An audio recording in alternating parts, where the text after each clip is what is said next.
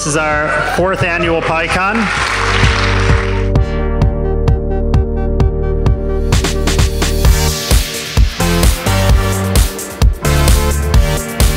We decided upon was, let's first decide how to decide.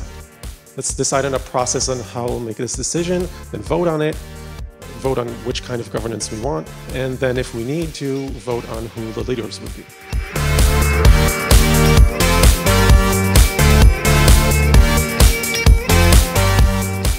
So I guess the main problem, or one of the issues, is how easy it is to generate fake news. And fake news is a very broad term for many, many things. But many of them really require nothing. You just, sit in your room, or, a student in his bedroom or something, and just make up news that never happened, did not exist, and you just put it online. Just so easy.